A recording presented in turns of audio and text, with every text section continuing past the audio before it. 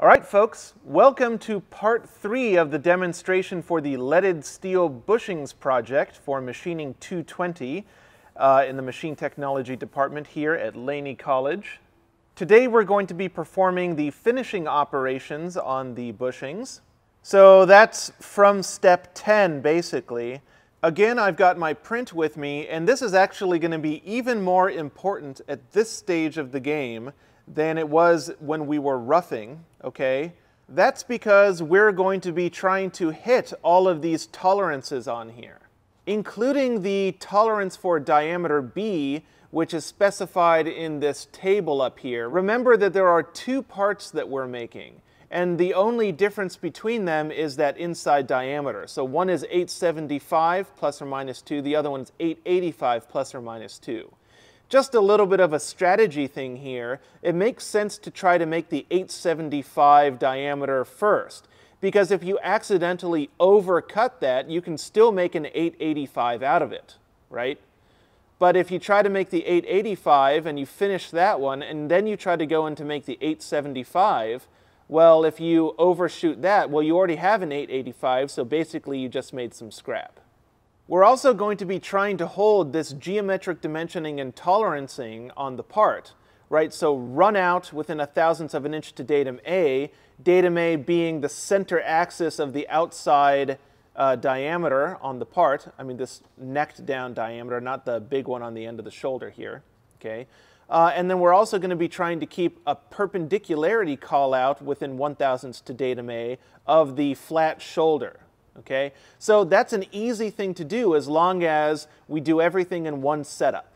But if we go taking the part out of the chuck after we've already finished some of the diameters but not all of them, then it's going to be really difficult to hit these geometric dimensioning and tolerancing controls. Like if we finished up that inside diameter, we bored out the inside diameter, and then we took it out and we tried to put it back in, then we'd actually have to indicate the inside diameter being the only finished surface on the entire part, and we'd have to do it within 1/1000th of an inch so that when we machined the outside surface, which became our datum feature A, then the inside diameter would be within the runout control to that outside diameter.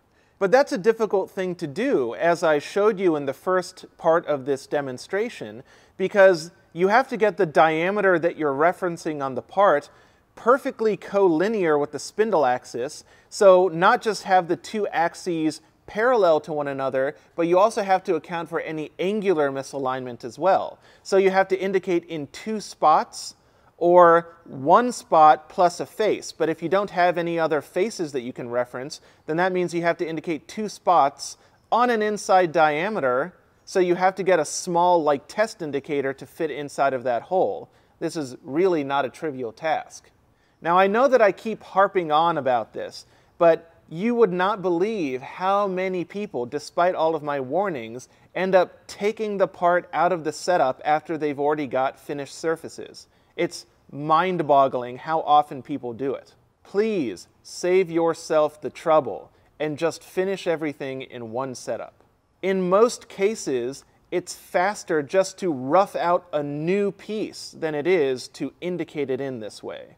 Anyway, as I mentioned in the last video, the overall strategy here is going to be rough the outside, rough the inside, then finish the inside and finish the outside. So it's a sort of first in, last out kind of procedure. So we're going to be starting off with the bore, then we're going to machine this outside diameter that becomes datum feature A, and then we're going to machine this outside diameter on the shoulder. There are a number of things that we have to watch out for here, more than just the geometric dimensioning and tolerancing controls. We've got some lengths that we have to maintain. We've got some very tight size dimensions. 2/1000th of an inch right here is the tightest that we've got. We've also got plus or minus 2/1000ths, so 4/1000ths total, and over here we've got a total of 3/1000ths. Okay, so that's all pretty tight.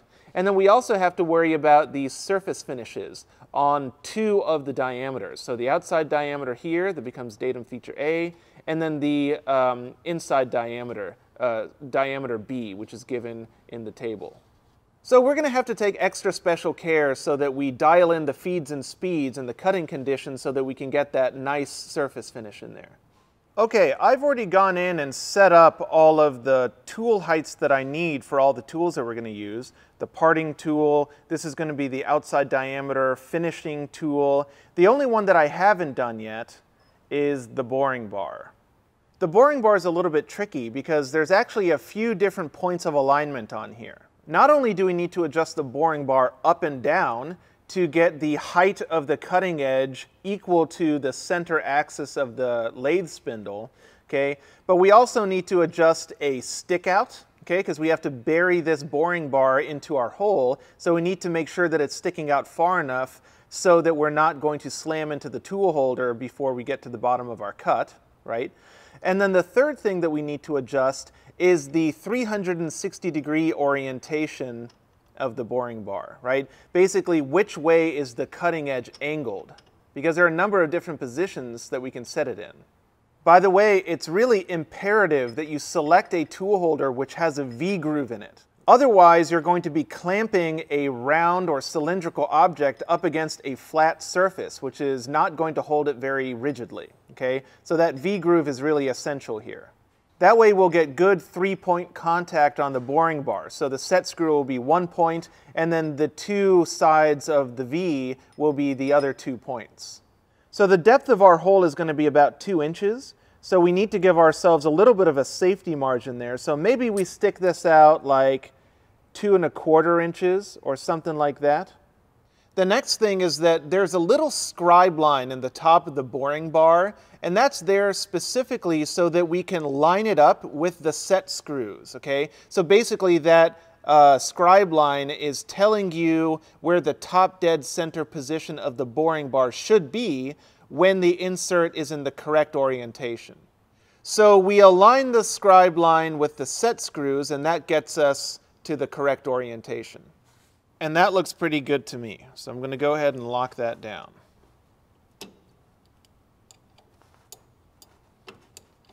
Okay, this is the insert that we're going to use. This is the little CCGX uncoated tungsten carbide insert with a very, very, very high positive rake angle.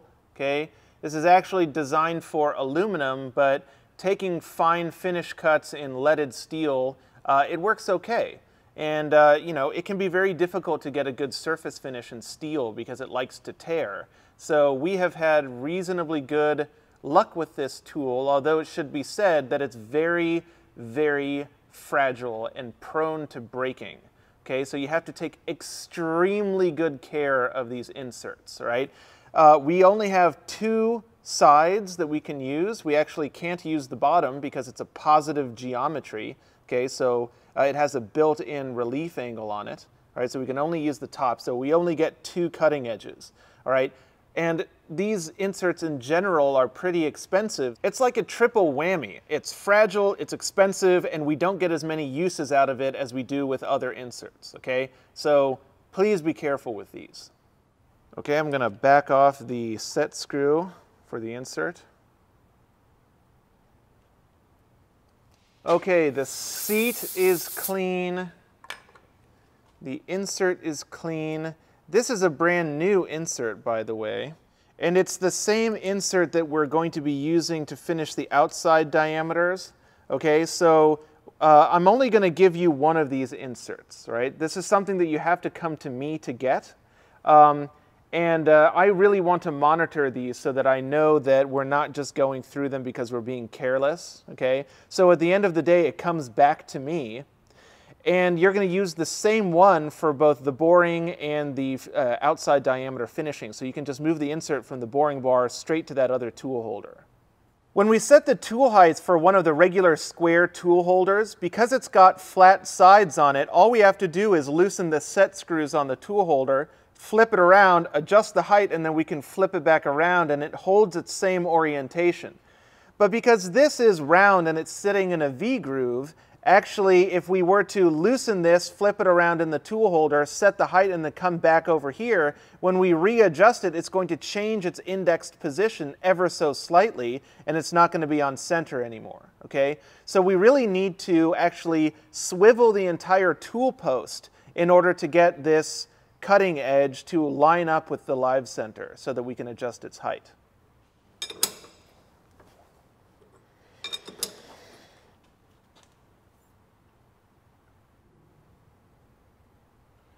So something like that.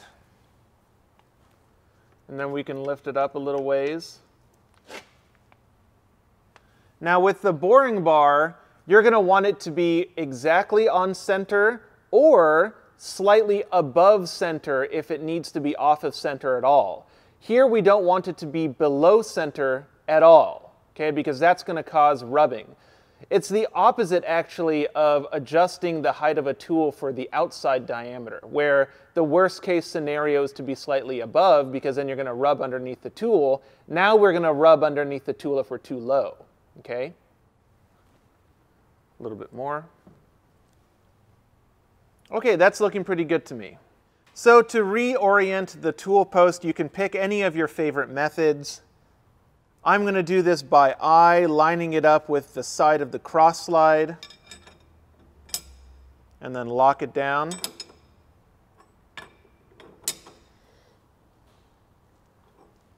And that's all there is to it. Now we can go in and start machining that inside diameter. So this is going to be step 10/11, boring out the inside diameter, either to 875 or 885, depending on which one you're doing. But this is the first one that we're doing, so we're going to shoot for the 875, just so that in case we overshoot, we can always make the 885 out of it. So we're going to have to set a depth as well as a diameter. And the diameter we're going to set in essentially the same way that we've been setting outside diameters, except that we're going to be doing it from the inside out, okay? But the depth we're going to have to set in a slightly different way because the boring bar is going to be all the way inside of the part, hidden from sight. So we need to create some kind of a way to tell where the boring bar is without actually being able to see it. Now we could set up a dial indicator on the carriage here and go based off of that. But the problem that we've run into is that people are so fixated watching the dial indicator that they're not looking at what's going on up here at the cutting tool, and then they can run into some issues. So what we've started to do is just use a piece of tape and a Sharpie mark as a visual indicator of where the bottom of the hole is. And it works pretty well. Keeps your focus on the cutting tool. Okay, so I'm going to apply some tape to the outside of the boring bar, like so. There we go. Okay, then I'm going to position it up next to the inside diameter, not actually touching the inside diameter, but close to it, okay? And then I'm going to run the boring bar into the part very, very carefully, okay? Nice and slow. Remember, these cutting edges are incredibly fragile, and if you jam them into the back of the part too hard, they're going to snap right off. So I'm feeling for any kind of resistance, okay, right there. Come in with the Sharpie and just make a little mark right there. So now I know that where the very front of the Sharpie mark touches the end of the part, or lines up with the end of the part, that's where the bottom of my hole is. And I'm actually going to back off a little bit, okay, and then make another little mark, just so that I have sort of a warning mark and then a final position mark. All right, let's turn it on. Okay, I'm going to go back into the bore, and I'm going to pull back on the cross slide now. So we're no longer going into our number, we're coming out to our number. Slowly back it up just until it touches the inside diameter. You can hear a little sound, and it's going to shave off a tiny chip. Right there. Okay, back it out. Zero my cross slide dial. Okay, now I'm going to take a cut of, let's say, 20 thousandths of an inch just to clean up the drilled surface in there. Okay, so from my zero, I'm going to go counterclockwise 20 thousandths. Okay, remember that we're coming out to our number now, not going into our number. So we're going to have to go in the minus direction on the dial, okay? So 0 minus 20 thousandths gets me to 0.18, the 180 thousandths mark. I'm going to set a relatively slow feed rate of 3 thousandths of an inch per revolution. So that's L, C, T, 4, and W. I find that boring really likes to have a little bit of coolant. You don't normally need to use coolant with carbide, and in some cases, like on a milling machine, you should not use coolant with carbide because it can cause thermal shock and fracture the inserts, okay? But with a lathe tool where the tool is constantly engaged in the material, then a little bit of coolant is fine. It's just not usually necessary, but here I think it really helps. Okay, I'm going to engage the cut.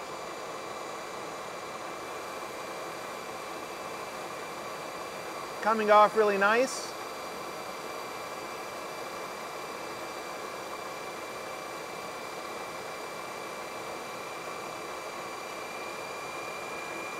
Okay, there's my first mark right there, and stop. Gonna feed in the rest of the way by hand to the start of the Sharpie mark. Then I'm gonna push the tool out a little bit and then remove it. So yeah, I pushed the tool out this way and then removed it so that I wasn't dragging the insert along that edge. And look what happened here, okay? Those little chips basically had nowhere to go because the boring bar was blocking the start of the hole. So the chips just accumulated on the front of the boring bar. And so if we take really big cuts this way, then the chips are going to be even bigger and they're going to pack up at the bottom of the hole and potentially actually break the boring bar or the tool, or even weld onto the inside of the part, or knock the part out of alignment. Basically, if we're packing up the bottom of the hole with chips, then it's like machining into a wall, right? No good will result from that. So we try to take smaller cuts when we're boring, and we make sure to clear the chips. And yeah, you can see that there's some chips in there, okay? So we'll blow that out.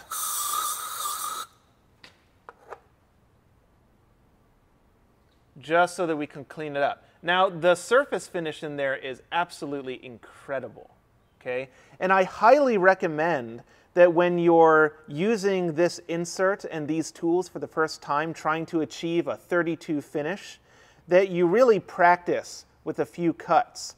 Set everything up like you would for your final cut, your finished cut, and then see what kind of surface finish you can get at those settings. And this is pretty amazing. I'm very happy with that. So I don't think I'm going to change anything about it. But now that we've got a good cleaned up surface, we do need to start measuring it, all right? So we're going to be using a telescoping gauge to measure this. All right, remember that a telescoping gauge, it has these two spring-loaded contact points, and then you can lock them with this little knurled screw on the end there. And then to release it, you just pop it out like that. You loosen the screw and the two contact points pop out, all right? I see some people misuse this, like they try to get it aligned perfectly so that it's reading across the diameter, and then they try to lock it and remove it delicately without changing their reading, and that's just not the way to use this, and there's no way you're going to get consistent, repeatable results that way. Now, the proper way to use this is to put it up into the hole, like so, at a slight angle, lock it down, and then you rock it out of the hole like this. And then that way, it'll naturally conform to the diameter of the hole that it's in. The contact points are rounded, by the way, so they will only touch at a single point on the apex of the diameter. And because we locked it, when it conforms to the diameter and we pass that sort of high spot in the center there, then it won't spring back out, okay? And now we just turned an innie into an outie, and we can measure over this with just a regular 0 to 1 micrometer. Okay, so something like this. And we try to get the telescoping gauge so that it's aligned to the micrometer really nicely.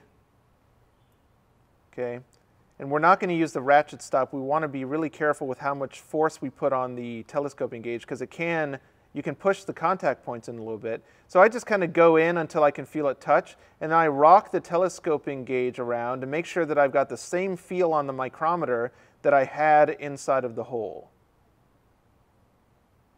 And that feels really good. Okay, so that is telling me 825 plus basically 7 is 832. So we're shooting for 875, and we're at 832 right now. So we've got 43 thousandths left to go. I took a cut of 20 thousandths just now at 3 thousandths per revolution feed rate, and it came out perfectly.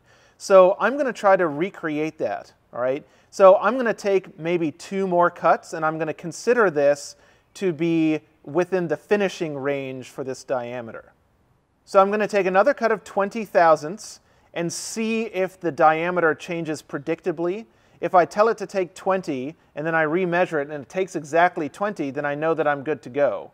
And I can trust the adjustments on the machine, okay? And if not, I'll have to think about what to do. Okay, so my last cut was at 180 thousandths, so now I'm going to go another 20, so that gets me to 160 thousandths. Okay, a little bit of coolant, and engage the cut.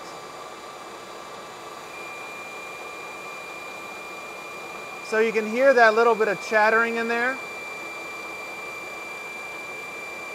We'll have to see what that did.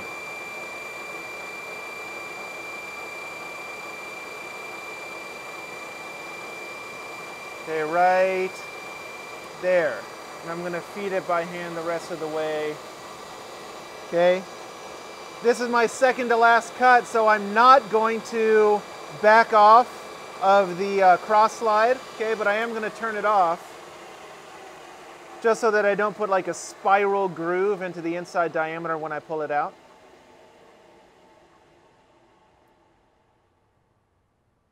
Okay, now I'll pull the tool out. You can see it got packed up with chips pretty good.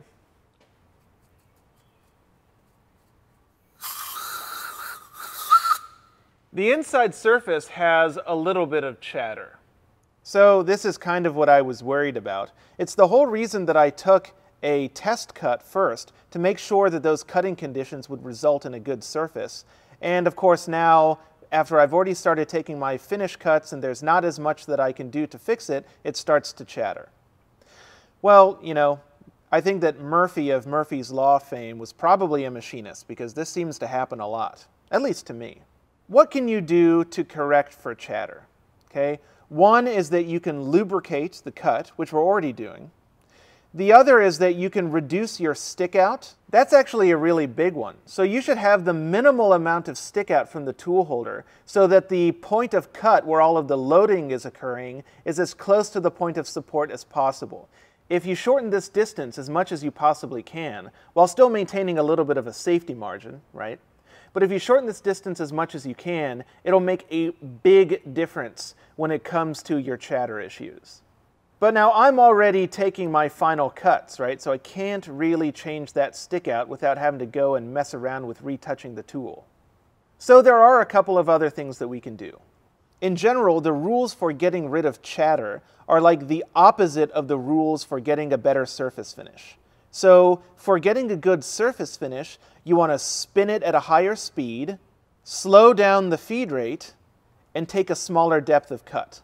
To get rid of chatter, you want to spin it at a slower speed, increase the feed rate, and actually the depth of cut, sometimes it's better to increase it because it will load up the tool and give it some support, and sometimes it's better to take less of a cut because that'll, you know, just put less loads on the tool. But that's the general idea there. So I'm going to go ahead and slow this down to the next fastest speed, and we'll have to see what it does. Okay, I'm also going to go ahead and measure it.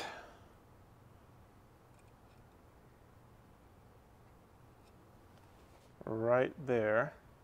That's telling me 851 thousandths. So we're at 851 right now, and before we took this cut we were at 832, so we told it to take 20 thousandths and it took 19. That's pretty close, but it's not perfect, and it's probably because of this chatter issue. The tool was deflecting during the cut. So another thing that I'm going to do here is I'm going to half my cut, all right? Instead of taking 20, I'm going to take 10, because I don't have much more room to play with in here. We'll see what that does. Okay, adjust it 10 thousandths now. Give it a little coolant and engage. So that's already sounding a lot better. Let's see if it also gives us a good surface finish.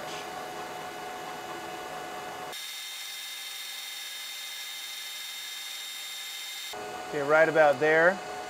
Feed the rest of the way by hand. Okay, stop it. Okay, pull it out.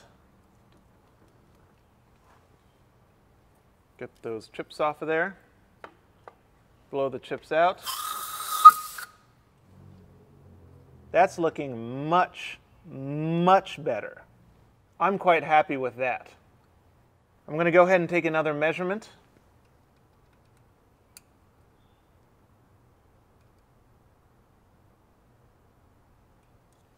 Right there. Perfect. Okay, so that's telling me 850 plus almost 11. So 860 and 7/10 of a thousandth of an inch. So we're at 860 and 7/10, and the last cut was at 851. So we asked it to take 10 thousandths, and it actually took 9 thousandths and 7/10. So that's pretty close. Okay, so I think I can trust that. To get us the rest of the way, we're going to get to 875 as a final dimension, minus 860 and 7/10, which is where we are now, gets us 14 thousandths and 3/10 of a thousandths, which I'm going to take all in one go. A little bit of coolant. Go in 14 thousandths and a little change, and take the cut. This one's for all the money, folks.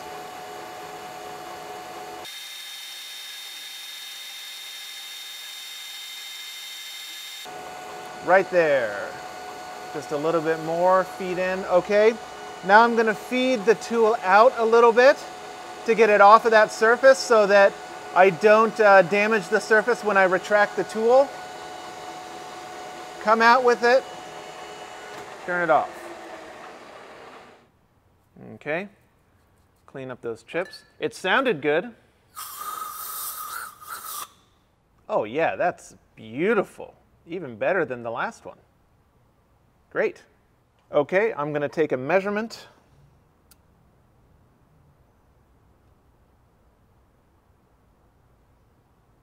Like so. Very good.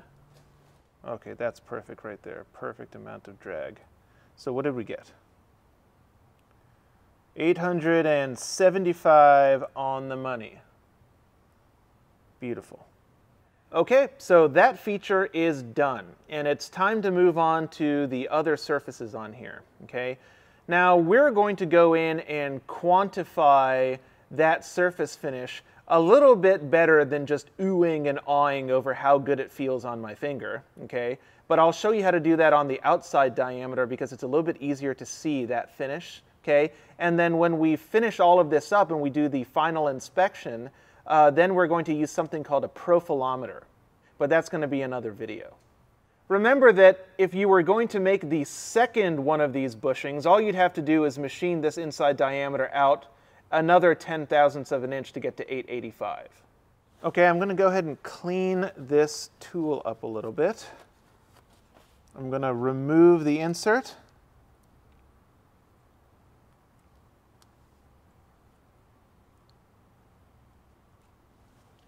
Put that set screw back in there just so that I don't lose it. Remove this tool. Now put the outside finishing tool in. Make sure that that's nice and clean. Remove the set screw. Put the insert into this tool holder and tighten that set screw.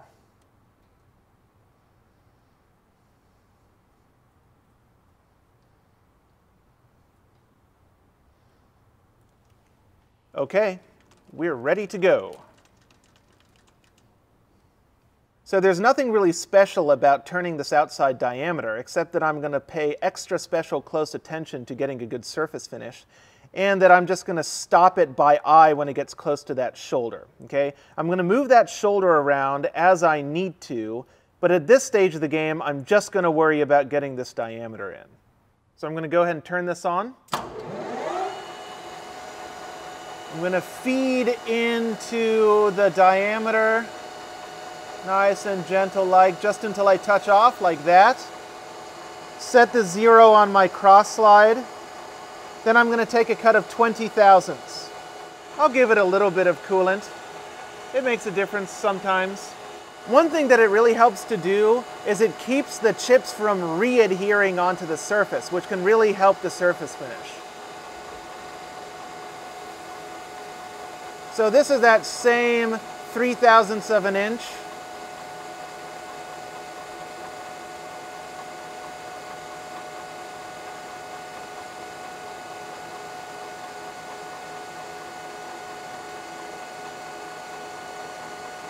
And I'll stop it right there. Feed a little bit further, okay? And now I'm going to pull the tool out 1 revolution and back it off. What does that look like? That looks pretty good. Yeah, that looks great. That's a nice cut. What's weird about this is that you're not going to run into chatter issues when you're cutting the outside diameter, because it's just a much more rigid cutting operation, right? But for some reason, it's harder to get a good surface finish on the outside diameter than it is on the inside diameter.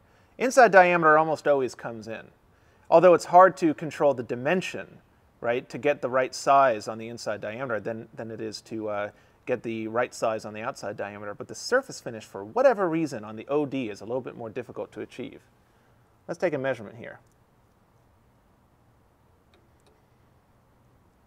So it's the regular old 1 to 2 micrometer. Okay, and it's telling me 1 inch, 175 plus 7.5. So 1 inch, 182.5. We're trying to achieve 1 inch 160 to 1 inch 162 for that outside diameter. This is a limit dimension, right, where it gives you a lower limit and an upper limit instead of like a target size and a plus or minus value, okay? So 1 inch 162 minus 1 inch 160 is 2/1000ths of an inch, which is a pretty tight tolerance. And we also need to achieve a 32 finish on that. So the last cut was at 1 inch 182.5, okay? And we want to get it down to 1 inch 162 as the top of the range. So that's 20 thousandths and 5/10. I'm going to take that all in one go, okay, because my 20 thousandths cuts are going pretty well. Okay, back into my position, and another 20 thousandths and some change. I'm actually going to go, instead of 20.5, I'm going to go 21, just so that I can make sure that I cut below 162, because that's the very top of the range. A little bit of coolant, and engage.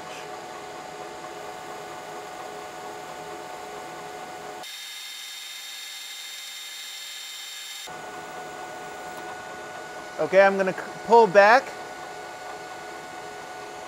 turn it off. It's looking okay, but it's starting to tear a little bit. And that's probably because my tool is starting to wear. Let's take a measurement.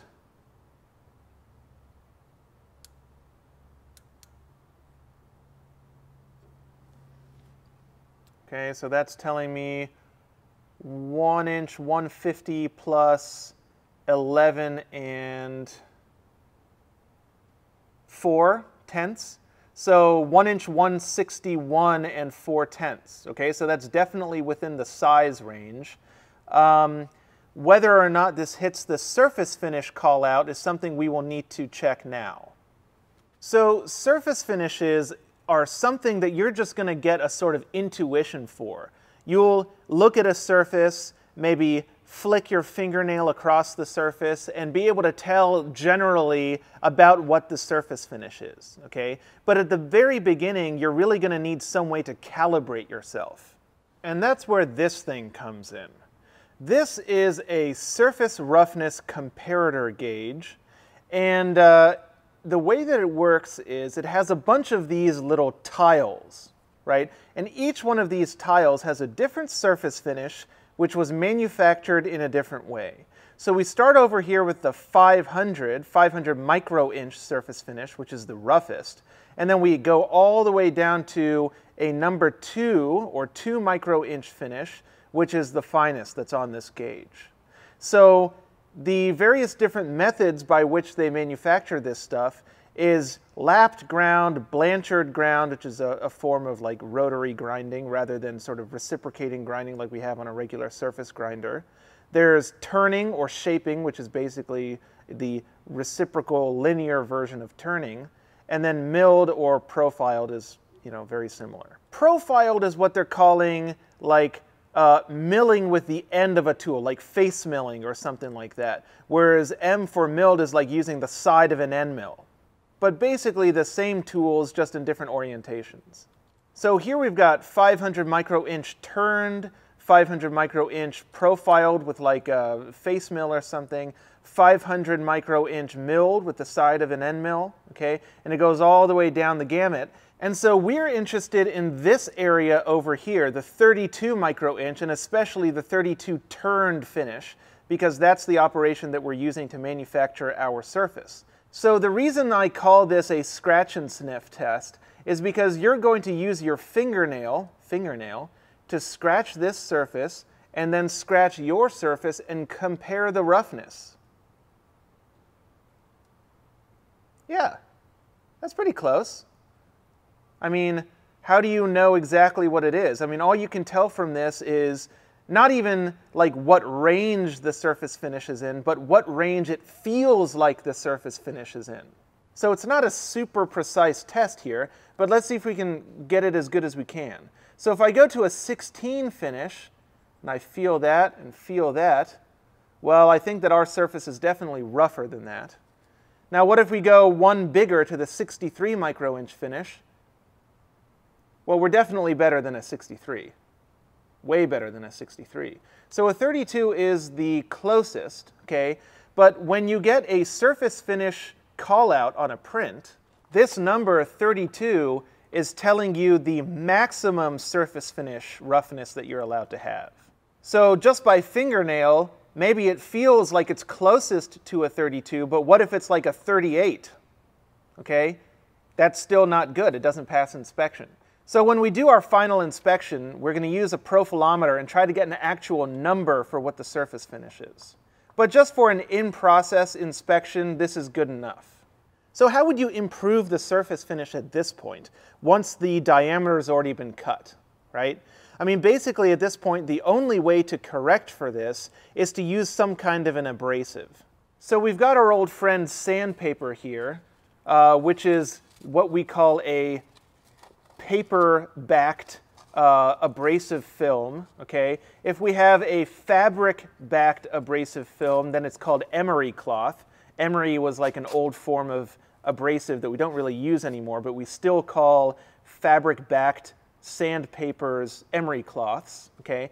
But in any case, so this has, either silicon carbide or aluminum oxide, sometimes diamond, some kind of an abrasive of various different grits or sizes. And the finer the grit, meaning the higher the grit size, the smaller the particle size, and that will get you finer finishes. Now, you got to be really, really careful when you go sanding down a finished surface, because at the same time that you're improving the surface finish, you're simultaneously changing the diameter, right? So if your surface is really poor, in order to get it down to a good surface finish, you're going to have to start with a relatively rough grit and work your way down to a finer one, and that is going to dramatically change the diameter. And who's to say that it's going to be a cylindrical surface anymore, right? If you concentrate more in one spot than in another spot, right? You're going to get a tapered surface, or you're going to get a wavy surface, or just because of the way that you're holding the sandpaper on there, you can even make this go out of round, so it'll have like lobes on it instead of being a true cylindrical surface. Okay? So there are various different things that can go wrong here. The other big thing is a safety thing, all right? These are just loose pieces of paper, and if you're putting your hands up onto a spinning part with a loose piece of paper right there, I mean, there's a high likelihood that this is going to get caught on the part or in the chuck or something like that, and it's going to take your hands with it. So one trick to being able to use sandpaper on a diameter is just to wrap it around a file like this. Okay? Now you're a little bit safer, right? It's all compact and tight, and your hands aren't in direct contact with a loose piece of paper. So this is a lot better. So despite some of the pitfalls of using sandpaper to improve the surface finish of a diameter, a lot of people do this. I mean, every machinist has a drawer just filled with loose little bits of sandpaper and emery cloth like this that they use to touch up diameters. If you're turning a really, really, really precise diameter, like a bearing diameter on a shaft or something like that, you'll often see people finishing the diameter with paper just to dial in that last 10,000ths of an inch or so and improve the surface finish. Another thing that often gets used is this synthetic steel wool, which is often just called Scotch-Brite as like a trade name, okay? So there's actually abrasives embedded in the sort of wool layer here. So this is still using traditional abrasives. They come in different grits also. This sort of like maroon color is a little bit rougher than this green color. You don't have to worry about this changing the size of the diameter nearly as much as you do with the sandpaper, but you do have to worry about this stuff getting wrapped up in the part or in the chuck, okay?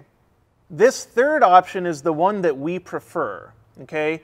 This stuff is called Cratex, C-R-A-T-E-X, and this is a rubberized abrasive. So it's actually rubber, right? It's flexible, and it's been embedded with abrasive, and I think the abrasive is silicon carbide. And it comes in these sort of sticks as well as in these rods.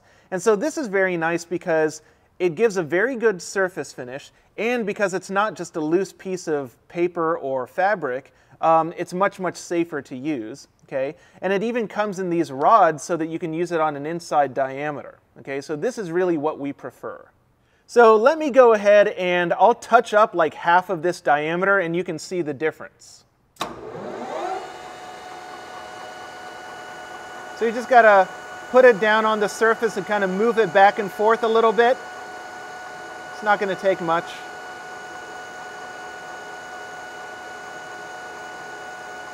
I think you can already see the difference. So this surface is noticeably better than just the finish that came off of the cutting operation. So let's see if that actually made a difference in terms of the size. So this side, the uncratexed side, is 1 inch 161 and 4/10, and the cratexed side is 1 inch 161 and 4/10. So no change. That's good. So I'm going to go ahead and touch up both this outside diameter and the inside diameter just to get it nice and shiny before I move on to the next cut.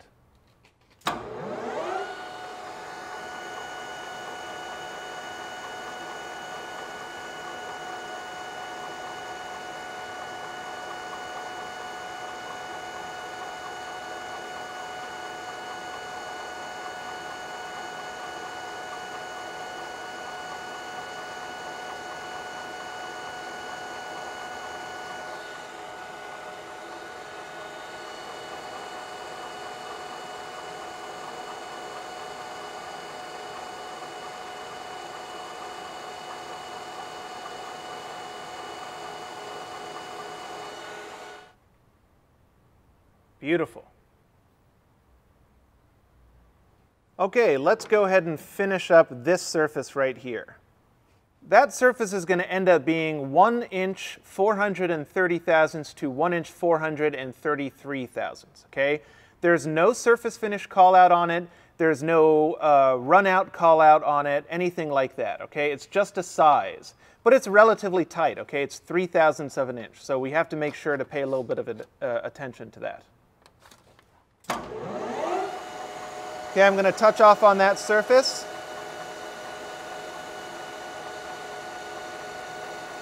All right, set my 0. I'm going to go in 20 thousandths and take a cut.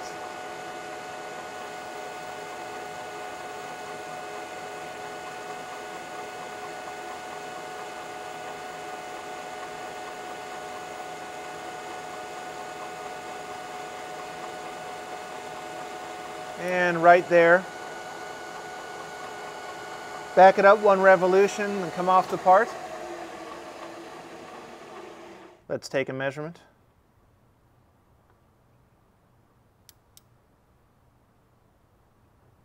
Okay, so we're looking at 1 inch 450 and a half. So 1 inch 450 and a half, and we're trying to get down to 1 inch 433. So that's 17 and a half thousandths. I'm going to go ahead and take 18 thousandths just to make sure that I get under the 1 inch 433 dimension, which is the top of the tolerance zone, the maximum limit. Back into my last position, plus 18 thousandths, and engage.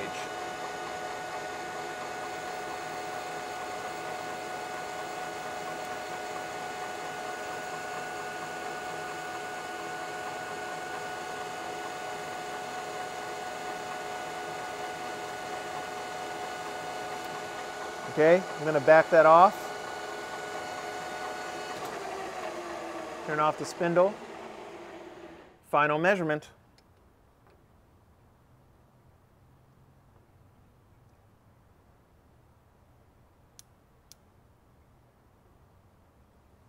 Okay, so I ended up at 1 inch 425 plus almost 7, so 1 inch 425 plus 6 is 1 inch 431.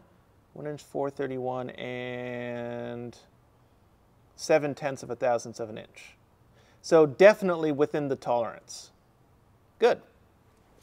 Now we have not dealt with this length quite yet, okay? And so that's what we need to do now. So let me go ahead and take a measurement from the end of the part to that shoulder to find out what it is, and then we can deal with it based on whether or not it's too short, too long, or if it's just right. Okay, I'm going to use a depth micrometer to measure this. You can see that there are a number of different rods in here, okay? And that's because this one micrometer can measure a bunch of different depths in 1 inch ranges, of course, because it uses a regular micrometer screw. And all you need to do to move between the different ranges is switch out the rod on the back there, okay? So I know that this is going to be about 1 inch 130 thousandths, so I need to be within the 1 to 2 inch range. Right now, this thing has the 0 to 1 inch range on it. So I'm going to go ahead and remove that rod and put in the next biggest one. So now when you back this out so that the zeros line up, right there, that should be 1 inch from the end of the rod to the base here.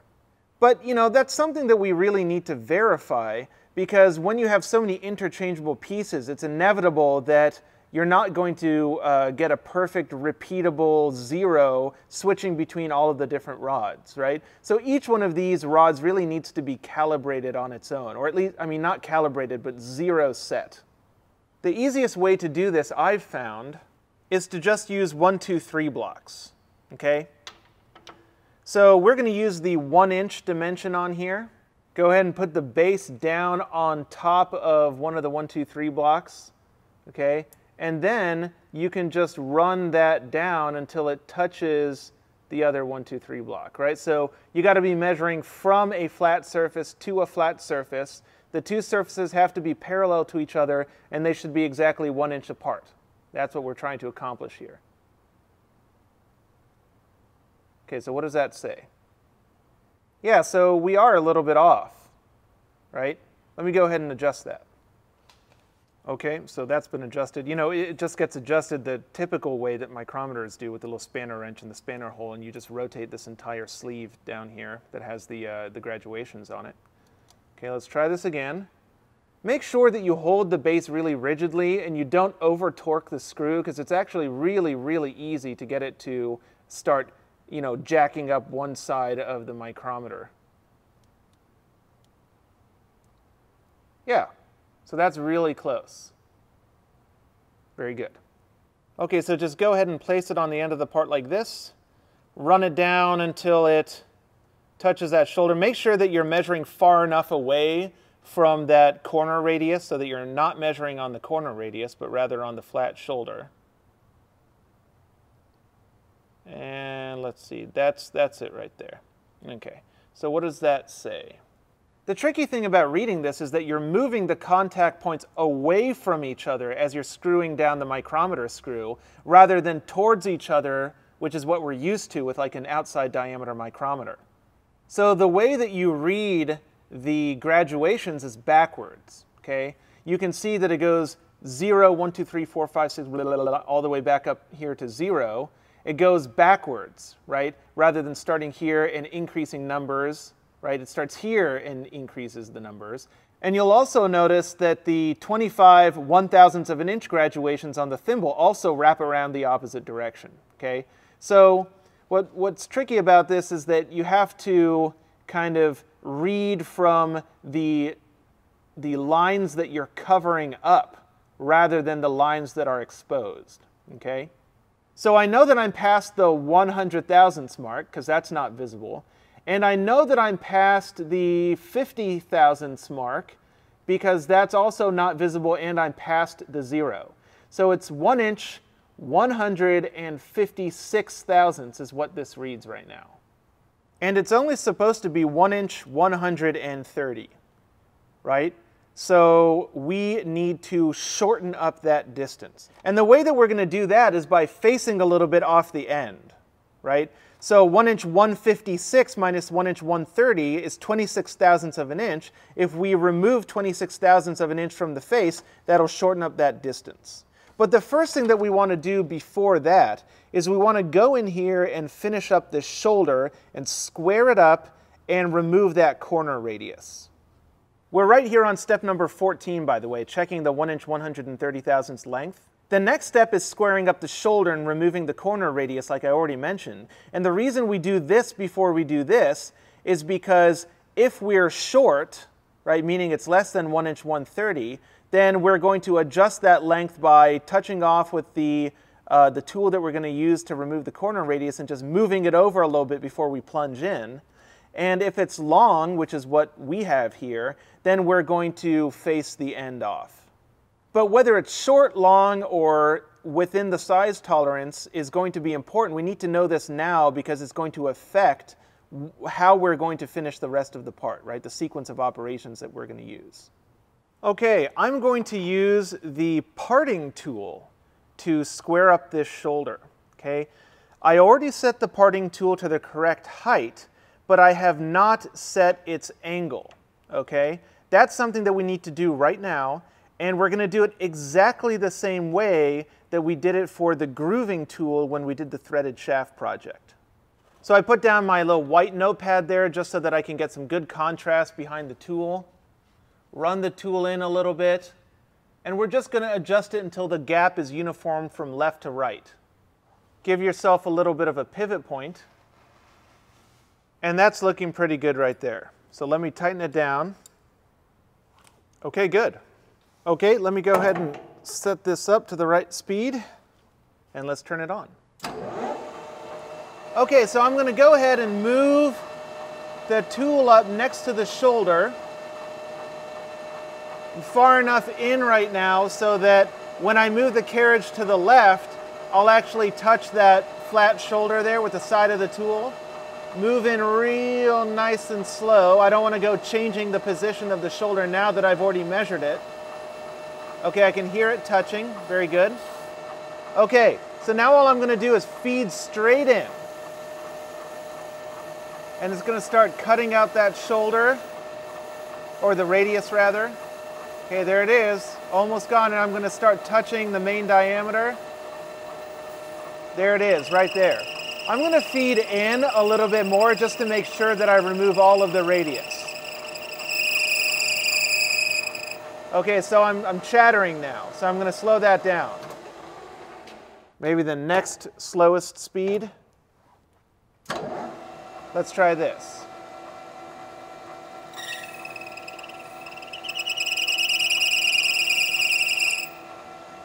So this is probably coming from like a dull tool or something like that, okay? Now if we have a little bit of chatter, I mean that's not really very bad at all, okay? If we have a little bit of chatter in there, it's going to be all right. But it would be nice to get rid of it, so what I'm going to do is just feed this thing really, really slow, just so we can take the chatter out.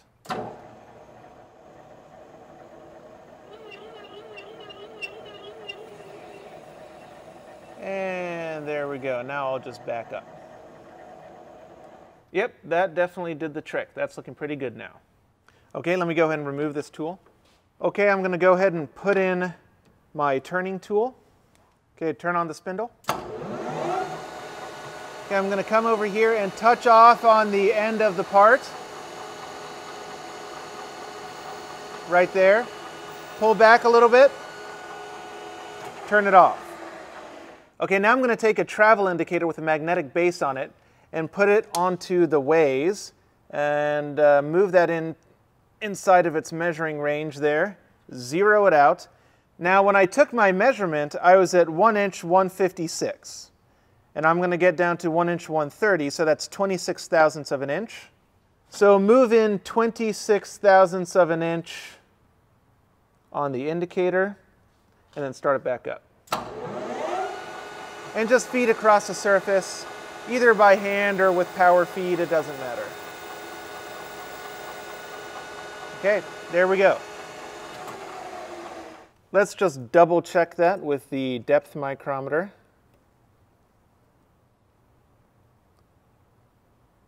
Okay, so that's telling me 1 inch 125 plus 10, so 1 inch 135.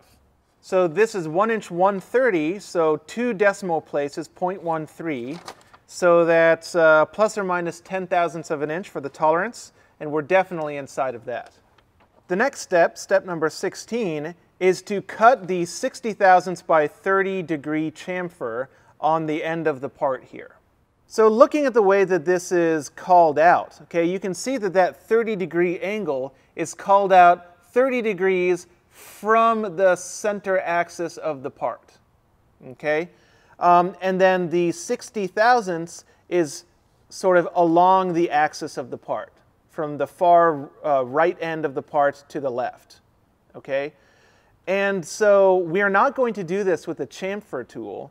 We're actually going to do this with the same turning tool that we've been using thus far, but we're going to set the compound up to 30 degrees and cut it that way.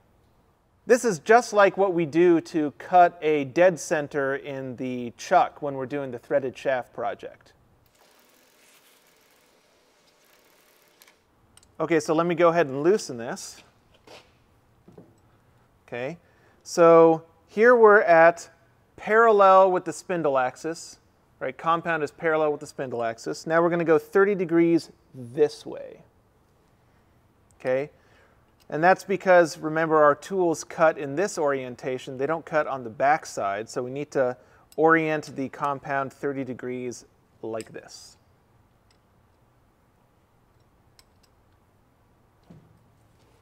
Okay, I'm going to put the tool back in this position now. All right. So here's what I'm going to be doing. I'm going to be moving the compound back and forth like this, and then slowly moving in with the cross slide just until I touch on that edge right there. And that's what I'm going to call my 0. Here we go. Little by little.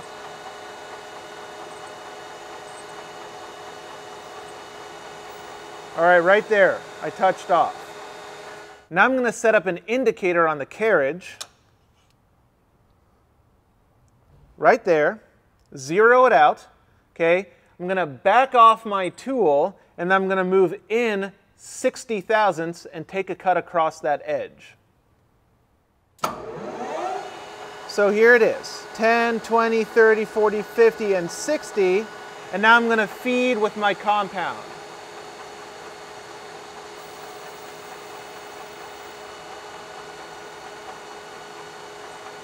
There it is.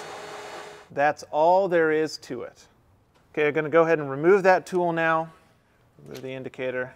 Now for the rest of this project, I'm actually going to leave this here in this orientation. I mean, leave the compound at 30 degrees. Because we're going to have to do another chamfer on the other side, the back side of the part, that's going to be identical to this one. So why not just leave it in this orientation now that it's already there? Okay, the next step is to deburr all of the edges, and then we're going to part it off. You can use any number of deburring tool that you want.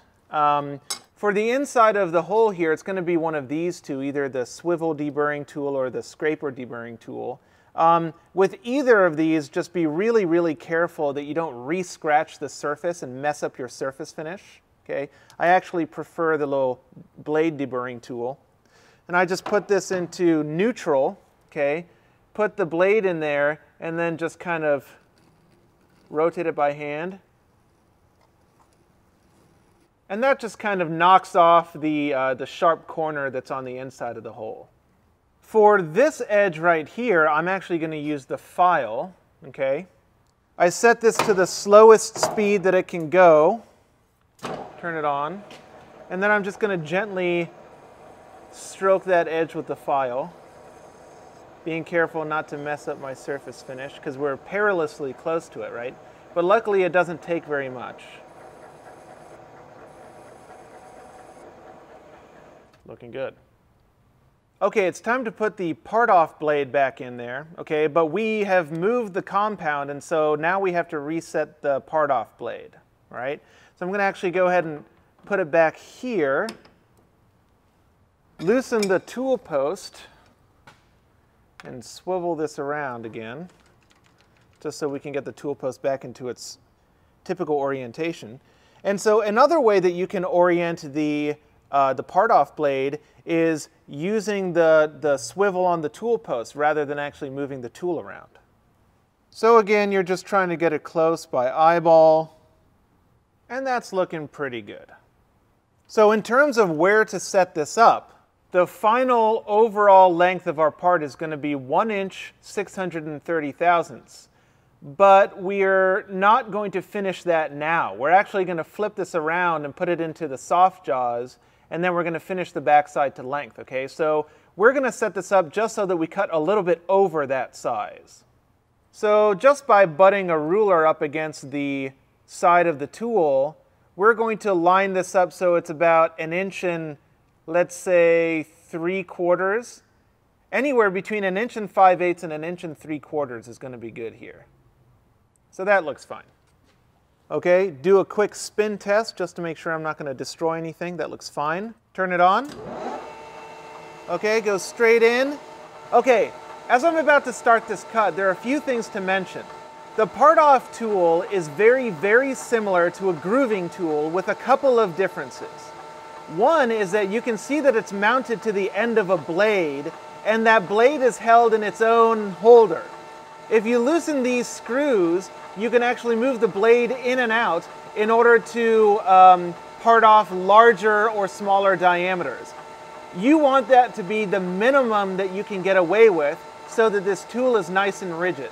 Another thing is that that insert right there is designed so that it actually curls the chips inward and then wraps them up into a tight curl.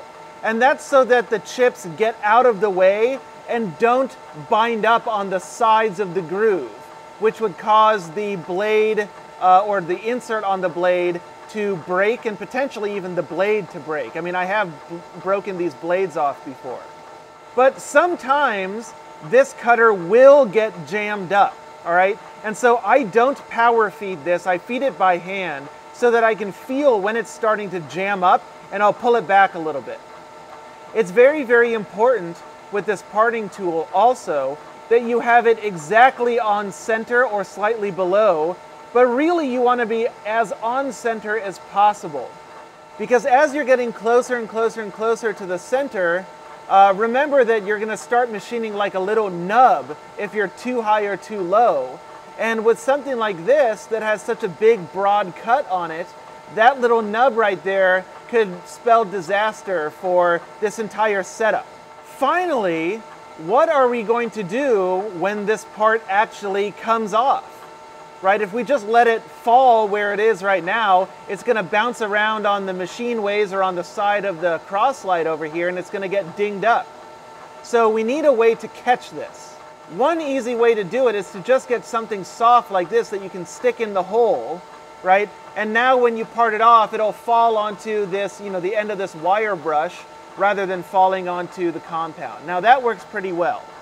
Another thing that you can do is catch it in a plastic bin. Okay, that also works, but it's a little bit awkward, and you have to position the plastic bin in kind of a precarious position, right? So I'm just going to go ahead and use the wire brush, all right? But be careful, because once this comes off, it's usually heavier than you think it is, so you really have to make sure that you've got a good grip on it. Here we go.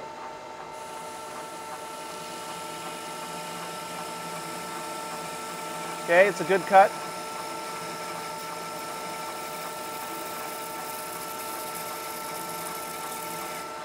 And there we go. That's one side of the bushing done, okay? Now we still need to go in and finish this back side to the overall length and put a chamfer on this corner, but other than that, this thing is done, okay? So at this point, before you move on to finishing the back side of this part, you would go ahead and bring the stock material out, re-indicate it, and then machine the second bushing to this point. And then we would change the setup and finish the backside of both bushings together, okay?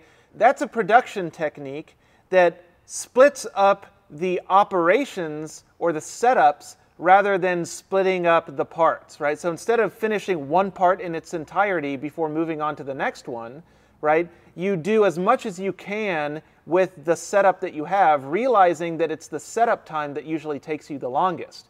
Once you've got everything set up and all your tool heights and everything, then you can bang out a bunch of these pretty quickly.